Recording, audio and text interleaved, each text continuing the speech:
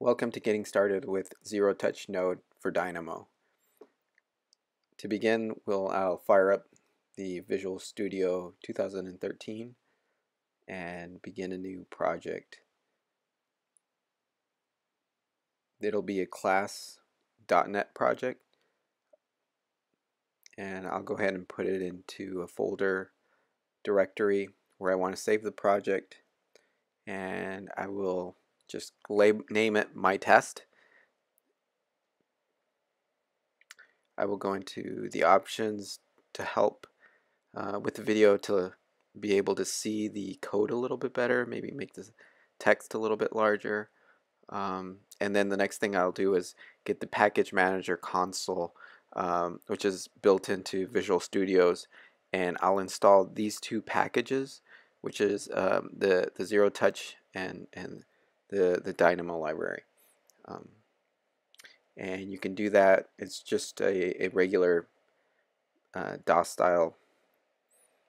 You just type it in. I just copied and pasted it in, and it runs and automatically installs the package configuration for your packages of the ZeroTouch node and your Dynamo services.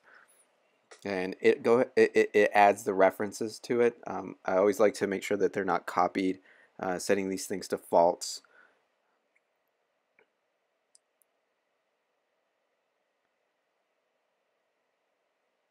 Now I always like to rename my class 1 because it's just what it typically comes out of Visual Studios. I'll relabel it something useful. Usually the project that I'm working on or the program that I'm starting, we'll just call it ZeroTouch test, and I will set a couple of field, and I'll just do an X, Y, and a Z field. I've noticed that a handful of developers use an underscore to set fields, but some of them just use regular. I like to do underscore, that way I know that it's a field.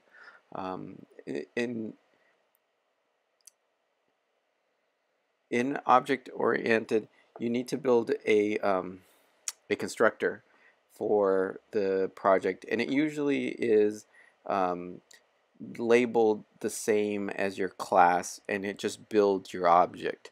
You know, when I first started learning this, it was a little bit hard to wrap my mind around why you created something to create something that you've already made, but that's just kind of how it works. It needs something to build before it builds its own object.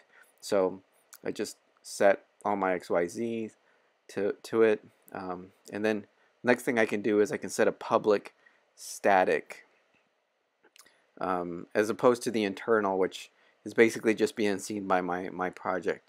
And this public will actually be seen by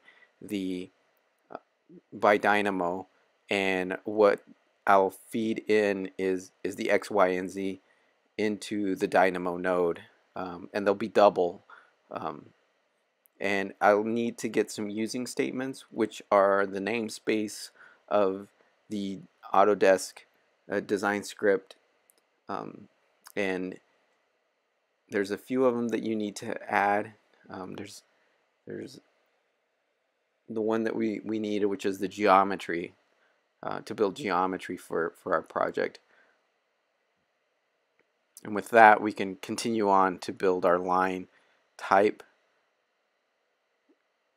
So this node that we're building for ZeroTouch node is taking an XYZ coordinate point or numbers, and building points, and then I will just build a second point from the XYZ coordinate, and I will just add a little bit to it to get my second point. So you can imagine this kind of being set, or you can add a more arguments, so you can say x1 and x2 and fill your second point.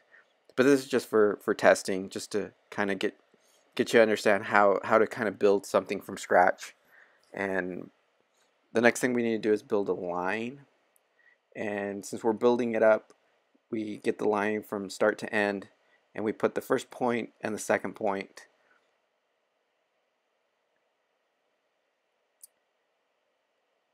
And if you do not dispose of the 2 points, Revit or Dynamo will start acting weird. So you need to dispose of these 2 and send them to what's called a garbage collector. Something that I guess in Dynamo you have to do. You don't have to do it in the Revit API, but now we return our line. Relabel it here line, copy it and paste it in the return value, and we'll be this is our Dynamo node. We're sending in XYZ coordinate as integer doubles, and returning a line. So we'll go ahead and build our project.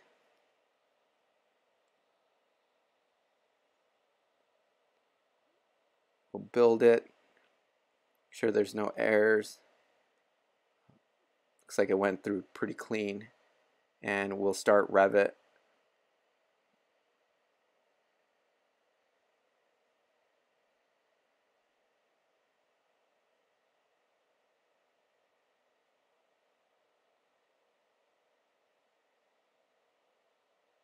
Open up a project for testing purposes. Work through this add-in that I've built. Well, I didn't build it, but somebody did. I just use it. And we'll fire up Dynamo 1.2, which is the version I'm using. I'm sure that by the time you watch this video, there'll probably be newer versions. And I'll go ahead and import the DLL, which is in that folder that we saved it under debug, and we can find my test and the create line method that we built, and we have our XYZ input that we added as our argument. And obviously you can add more arguments, you can put strings and things like that. I like to set my Dynamo to manual, that way it doesn't automatically run, but there's our line or curve in Revit or in Dynamo, and then from there you can obviously do more. Alright, thank you for watching.